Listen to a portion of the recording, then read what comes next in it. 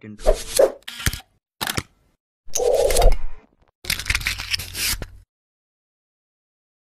Watch this video to learn how to unlock a USB drive, an SD or micro SD memory card, or a hard drive when it has write protection enabled. If you get the message the disk is write protected when copying files or formatting a device, don't hurry to throw it away. Let's see what can be done in such a situation. You can get similar error messages when working with a computer or laptop, as well as with a mobile phone, tablet PC, TV or car audio. Do the following to remove write protection. Some models of flash drives, memory cards, and external drives can have switches to enable write protection. Most often you can find such switches in SD cards. So examine the device carefully and check the position of the switch if there is any. Your device may be infected by a virus blocking your attempt to write or format the drive. Check the device with an antivirus and clean it if necessary. You can also unlock the device by using the command prompt.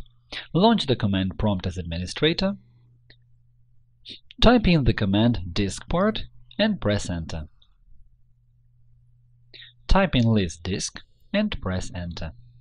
Find the drive number corresponding to your flash drive, memory card or hard drive. When doing it, the drive size will help you. Type in select disk and the number of the disk that corresponds to your device and press Enter. Type in attributes, disk clear read-only and press Enter.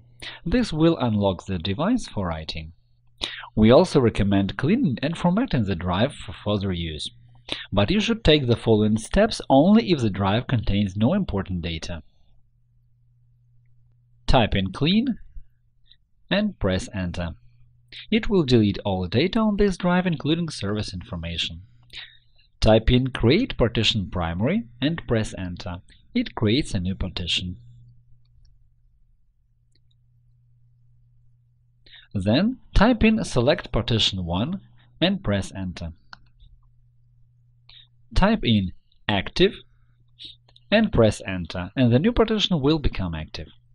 Then type in format fs equals FAT32 quick and press Enter. It will format the device in FAT32 format. After that, type in assign and press Enter to give the flash drive a letter name. When you did it, try creating a file or folder on the flash drive. As we can see, protection has been removed successfully. If this advice didn't help you, watch our previous videos about fixing flash drive errors. If you liked this video, click the like button below and subscribe to our channel to see more. If you have any questions, leave a comment to ask one. Thank you for watching and good luck!